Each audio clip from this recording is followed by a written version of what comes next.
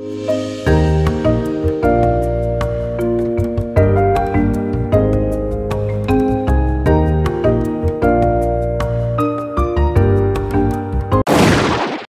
is just a,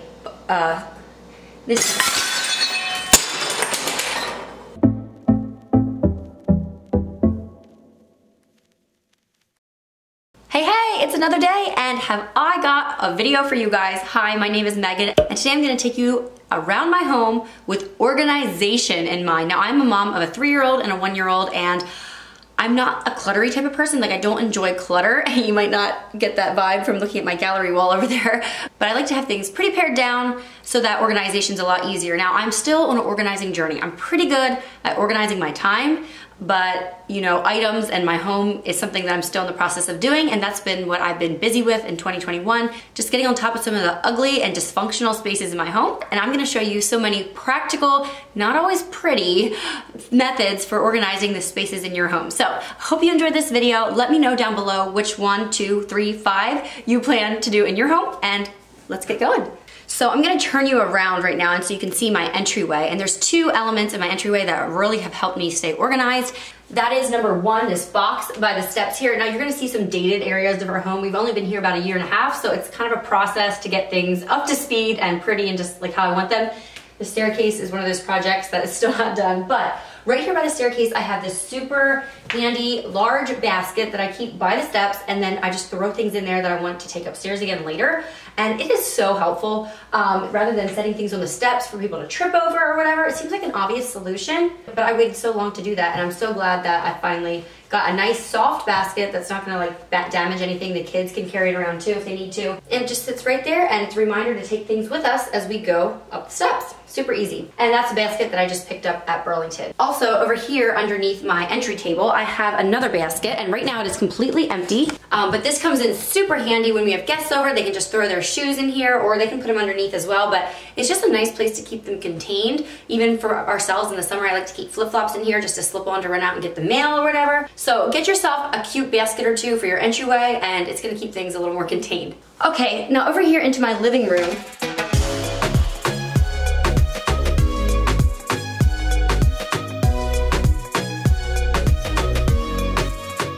Now we mainly use this space just for like seating. When guests come, we sit and chat, whatever. It's not like a play area, toy room too much, but I found that it is really helpful to keep toys that you don't want the children playing with without supervision away from the rest of the toys. So my solution for that is, you see these 2 built-ins. They were existing when we bought the home. We painted them white, and then down here below in the bottom cupboards is where I keep all the kids like activities that they can't really play with by themselves, or like things that have lots of individual pieces that I don't want them getting like 15 of those out, if that makes sense. So here I have just some magnet tiles, and I'm using just the Dollar Tree shoe boxes. They're $1 a pop, super, super affordable, and they look clear, clean, you know, they're nothing pretty, but they're nothing ugly either. Also, any games, like memory is a favorite, that's down here. And so they can't just have the pieces all out everywhere else. They're over in a different area. They know that they need to ask permission before they get something out, and we only do 1 at a time, sometimes 2, depends. But they're away from like guest kids, you know, if they come over and they're like, you know, they can't just ransack everything. So that has been a real winner for us. Again, I like to keep blankets within easy reach. It's just a way to make your house feel more cozy and inviting. So I have another decorative basket with blankets, as well as an antique that I got from my great-grandpa. Every time I see that, it's a sweet reminder of him, and he was really big into antiques. I was fortunate to catch this at my grandpa's sale, and we keep blankets in it. So I will always think of him when I see it, and then it also serves a functional purpose. So I feel very happy that I can use an heirloom as an organization piece and just get to see it in my home every single day and not just like hide it away behind glass or something. Okay, sorry for all the crazy camera angles, but I don't have anybody here to film me today, so I'm kind of moving the camera around myself, and I just want to make sure you can see everything as I'm talking about it. But before I take you into our kitchen, I want to take you into our laundry room slash mudroom and show you some systems that really work for us, and I think they're going to be life-changing for some of you as well. Okay, we are currently in my laundry. It is nothing pretty, but that's fine. I wanted to show you something that really works well for us, and that is I keep the kids' socks and their shoes right by the door. So I have this basket with their socks in. They just both wear black socks. Keep them right there, and then their shoes are in a disorganized basket by the door. Whatever, it's fine. We just kick them off. They put them in there. It never looks super pretty, but it works really well because it's right there by the door. And then I also have a basket where I keep lost and found items. That way if I know I'm gonna see a friend that left something at our house. Currently I have Amanda's little girl's jacket here, and I have Lynette's little girl's bow. So hopefully if I remember that as I'm running out the door, I can grab it and remember to return it. You know, it's just a nice spot to keep things, and you have a central area. Sometimes I'll keep like egg cartons in there because my mom likes to collect them because they sell eggs at the farm. But just having it right by the door is a way to at least hopefully help me to remember. And then one more thing I wanted to show you in my closet here. We are fortunate to have a big, spacious closet here in our laundry, and this is how I store our paper supplies, right here, just in little boxes, and they're right there, easy to grab, out of the way, and I can really stock up because there's plenty of space. And the rest of this area could use a little bit more work probably. And then down here I just have 2 seasonal bins. This one here has all like the swimsuits in and stuff. We just returned from Florida, so that got put to work. And then this one here is all of our winter snow boots, snow hats, snow pants, all that kind of thing. We live in Pennsylvania, and so these things come in handy pretty often.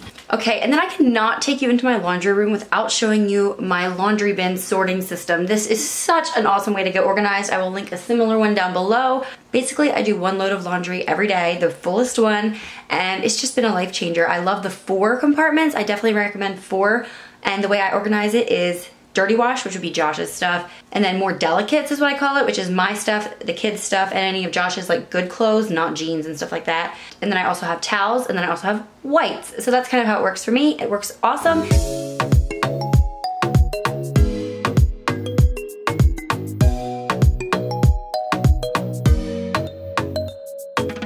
Okay, so into my kitchen here, I wanted to show you here's my list.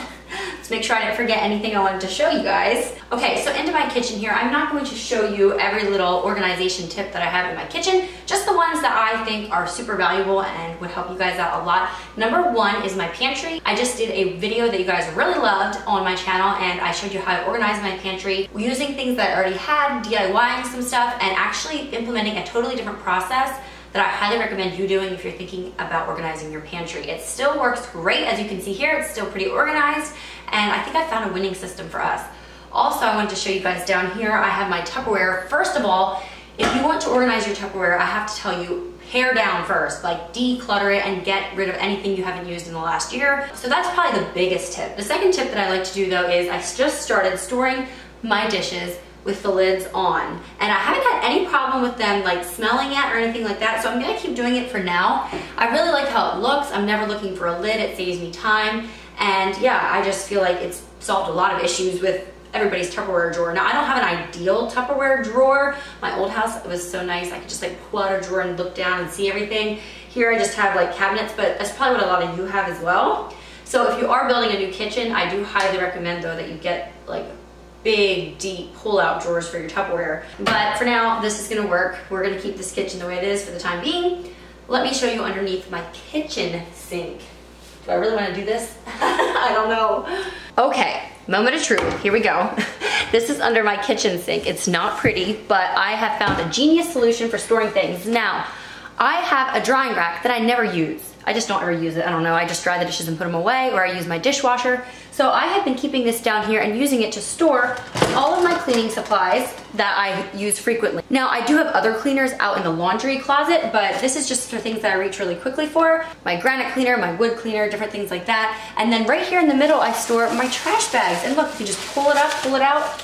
There you go. It works kind of like a tissue box. And it works really well. So if you have like an unused drying rack flying around, doing that, also maybe adding a hook or two to the side so you can hang some things, and just using containers that you have to contain things. Imagine containing things with containers. Anyway, so I had this Grove Collaborative thing that I just decided to put all my wood cleaners in there. And then I also have this basket over here that I keep grocery bags in, because you know they come in handy for so many different things. Anyway.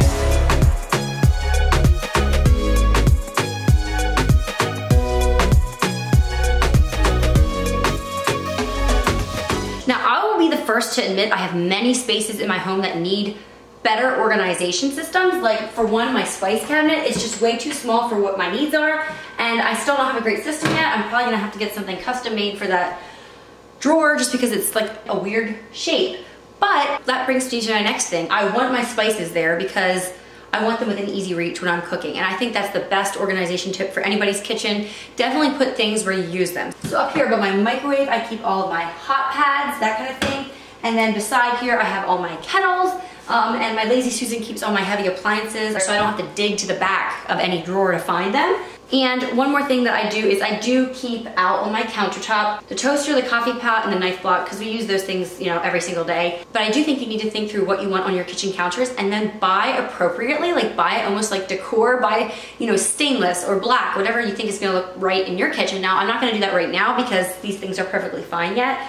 But when I go to purchase, you know, a new toaster or whatever, you can believe that I'm going to think about the aesthetic of it as well, because I have it on my countertop all the time and it's something that I see. And so I will feel a lot more organized if things are a little more cohesive.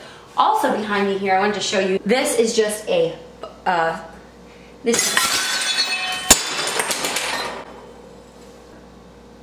literally just happened in my video. Well, I was gonna show you how my cups are so nicely organized on here, but this came with the house, and apparently the installation is as old as the house is, because that was not supposed to happen. So anyway, lesson learned. I had at my old house one from IKEA, and we installed it the same way, and just put your pretty coffee cups on there so they're easy to grab if you want, you know, some decor as well as some storage. And I also keep my pretty measuring cups on there too. That happened on camera because it makes it a little less sad. You know, at least we can get a funny blooper out of it, right? Anyway, I'll clean this up in just a bit. Thank goodness the kids are napping. They won't be stepping on that. I wanted to show you one more thing in my kitchen that looks somewhat organized. Here, let's get away from that mess. Oh my! Over here, I keep just like paraphernalia that you kind of want on your kitchen counter. A candle, some fat straws. Here I have napkins, salt and pepper shaker, and my water. My phone often ends up here, and here I have a to-do list. Just keeping it in a tray makes it look a lot less cluttered and a little more organized, and you know that it has a spot and has a home right there. It's not gonna get wet if you're cooking or whatever. Another thing that would be great to put here is like a cookbook stand. You could do that just to keep it dry, out of the way, and kind of somewhat contained. Okay, so follow me into our probably most lived in room besides our kitchen.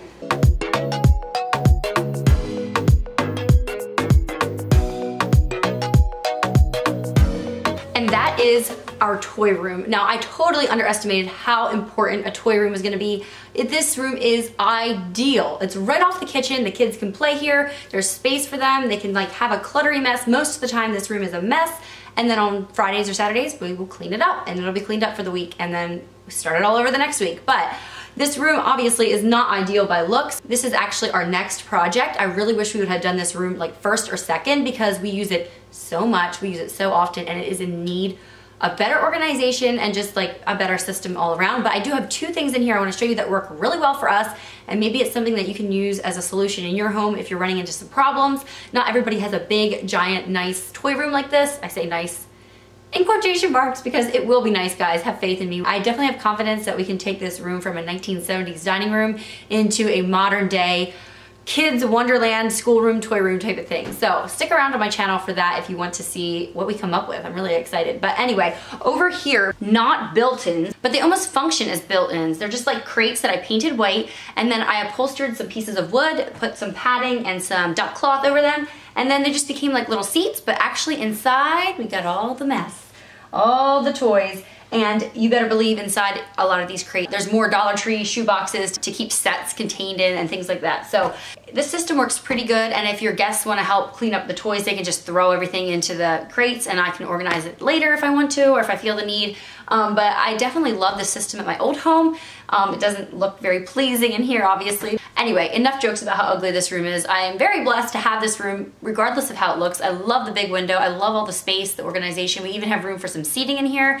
So if you have a bonus room in your home, I highly recommend you turn it into a toy kids room. It's wonderful. Now, I did briefly want to mention my sewing craft area here behind me. Normally it's in this room right beside us here, but we are renovating that into an office and sewing area for me. So that's not done yet. So for now, I just pulled it in here. But this is a great storage solution if you have an extra like cubicle set sitting around in your home and you don't know what to do with it. Turn it sideways, lay it on a table, and then you can use it just to store all kinds of stuff. Right now it's not super pretty looking, but for now it works great. And you know, if that's something you have flying around, it's a way to get organized without buying anything new. So just a tip there. But yeah, I'm very excited when I have my new office ready to go. Hopefully just a few more weeks. Speaking of the office, that's where I'm at right now. Can't show you too much yet, but we're gonna go ahead and go through this door and go up the steps. I'm gonna show you some solutions that I've used in my upstairs. But before I do that, I'd like to invite you to subscribe for more motherhood content. I document my life as a Mennonite here in Lancaster County, Pennsylvania, as a mom of a 3-year-old and a 1-year-old, also running a YouTube channel and a small business on the side called Fox Sparrow. And if you wanna know more about that, I do have a website down below. We sell all kinds of products handmade by stay-at-home moms.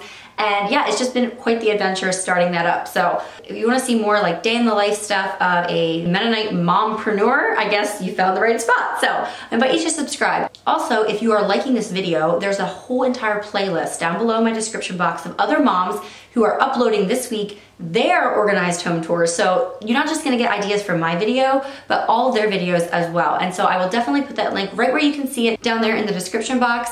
Just hit that little triangle arrow over here. It's gonna pull up a link with all of their videos as well. And I believe Dawn from The Minimal Mom got this together, and I was so glad that I was invited to be a part of it. So don't stop here. After I show you the upstairs, I definitely think you should click on those videos. So up the steps we go. So I think you've gathered by now that our home is a work in progress. It's definitely not all renovated yet, and you're gonna see that a lot more in our upstairs. It just hasn't been as much of a priority because we don't live up there necessarily. We sleep there with our eyes closed, but it is next on the list. But I still think even if you're home, I'm sure a lot of you are in the same place I am. Your home is just not maybe your ideal homey home, you know, but maybe you're just holding out because of finances or time reasons, or that's what we're waiting on too. Exactly the same thing. But you still can have an organized home. Even if it isn't like maybe your favorite color palette, or it's maybe a little dated, dark, you can still have a clean and organized home. That doesn't have to stop you just because it's not maybe your ideal aesthetic. So take that and run with it if that applies to you. Anyway, I'm not making apologies. We all have to prioritize our money and our time, but let's go upstairs and I'll show you some organization ideas that I use. Okay, first I'm gonna show you in my daughter's room. Now she's taking a nap, so I did pre-film the overlays for this, so just take a look. Something that I do in my home is I do not fold my kids' clothes, except for, yes, she has hanger wash, like her dresses or whatever, but everything else just gets thrown into bins categorized by the type. So we have a leggings bin, and a PJ bin, and a shirt bin, and a shoe bin, and an underwear bin, right? And she can help sort those out. Here I just bought these cubicles super cheap. I believe I got them at Walmart, and then I just added the tassels to make it a little more interesting and cute. And this system is wonderful. I hope to do it in my son's room too. He's only 1, but when he gets his own room, I'm gonna do the same thing. It's so ideal. And judge me if you want to about the whole not folding clothes thing, but clothes are not any more wrinkly, especially like with the stretchy fabrics like kids' clothes are often made in. And I still do hang her dresses up on hangers. So it's not totally a no fold system, but I highly recommend that if you have younger kids with tiny clothes. What's the point, right? And if you fold your kids' clothes, good for you. I'm proud of you. Anyway, the other thing I wanted to show you was in our kids' bathroom, and I've pre-filmed this as well. In our second bathroom upstairs, I have kept all kinds of medicine and just bath products, body care items in these Dollar Tree shoe bins once more, and I just labeled them, stacked them really neatly, and I try to do pretty big categories. If you watch the Clutter Bug, you'll know that she classifies everybody by like 4 different types, and I consider myself a ladybug. I like big general bins, so that's kind of what I have. You know, I have an extras bin, I have a medicine bin, I have a cough bin, I have a bug spray and sunscreen bin, and that just is what works for me, and maybe that would work for you as well. Also, in each bathroom, I keep a cleaning kit so that it's ready to go, and I don't have to like carry gross things up and down the steps. So I actually have 3 of these little kits, and I actually just bought everything at Dollar Tree, the brush, the Lysol, like the smaller amounts. You can do that. This is like window and bacterial disinfectant stuff. Here's the rag, and yeah, that system works really well. I don't have to be running up and down the steps with gross things, if you know what I mean. So I'm glad I stumbled across that tip a couple years ago. Okay, so then in our master bedroom, I kind of wanted to show you something that works good for us. And the one thing is my little office area over here. It is part of our bedroom, but our bedroom is definitely big enough for 2 people. So I have a little office area here for now. Very soon I won't anymore because I'm creating one downstairs, which I'm so excited about. But I did this for a whole 1.5 years and it worked great. So if you're a mom who's trying to do a little side hustle from home or something and you don't have a space for it, put it in your bedroom. It's a great place. The kids aren't gonna get to your paperwork, your computer, whatever you have. Yeah, I just highly recommend that if you're looking for a tiny space to put an office, why not think about a corner of your bedroom? That works for me though, because I have pretty strict parameters with myself. Like I don't work late into the night. I can't most times. I most times do not do that. But if that's something that would make you feel stressed out, having your workspace in your bedroom, don't do that then. I'm definitely not encouraging you guys to have an unhealthy work-life balance. But over here, I got this at Garden Spot Furniture, which is just like a used furniture store. And in it, I just keep my camera equipment and any, you know, supplies that I need. And once again, shoe bins come in clutch. They keep things contained. This is just my office supplies. And another tip again is if you want to stay organized in your office, don't have a ton. You don't need that much. It's so hard to keep things organized when you have 80 highlighters, 100 pens, you know what I'm saying, 20 packs of sticky notes. Just pare it down to what you actually need and then rebuy when you need. Okay, which brings me to my closet, and we all have different size closets, I understand. Mine is a decent size walk-in closet, and I just use the one side, and I like to organize everything by color. It works really well. Some people like to do color and type, but I just find that if I have color, it helps me to find things. I've been doing this for over a year now, and this system has just stuck with me. I feel like sometimes when you start a system, it just doesn't work for you. This one, however, has stuck and really works really well for me. I'll do my skirts down here, and then I have all of my tops and dresses just by color here. And if you want to see more detail about closet organization, I can actually link that down below as well. I did a whole video about organizing my closet, and also another video about what you should be decluttering and what should not even have the honor of taking up space in your closet. So that video a lot of people found helpful as well. Also, these kind of organizing systems work great for shirts. I can see here this bin is kind of a mess. I will organize that after this video is done here, but I, for the most part, fold my t-shirts. I just put them in here, color order again. And this works really nicely. But over here on the other side, I wanted to quickly show you that instead of putting things away in storage, since I have extra space here, I just move anything that's like seasonal across the way so that I don't have to even see it when I'm trying to pick out my clothes in the morning. And then another thing that I like to do is anything that I think I want to declutter but I'm in limbo, I'll put it over here as well, see if I miss it, and if I don't, then it's time to go with it. So yeah, I just encourage you, if there is a frustrating spot in your home, don't just keep being frustrated about it. Actually troubleshoot and figure out something that you can do, because it's gonna be a gift that keeps on giving back to you. Your future self is gonna like be high-fiving you all the time, trust me. I'm so glad that I finally have a few systems down pat that work for us, but there's many more in the future, such as our toy organization that I wanna improve on in the future, and I invite you guys to be a part of that journey. So subscribe for more videos like this one, and check out that link down below for all the other organized home tours. And one more thing, I'm being really bossy here, go down in the comments and let me know what is your next home organization project, and maybe I can make a video about it and we can kind of get motivated together. So anyway, thank you guys so much for watching. I'll see you all in my next one. Bye everyone.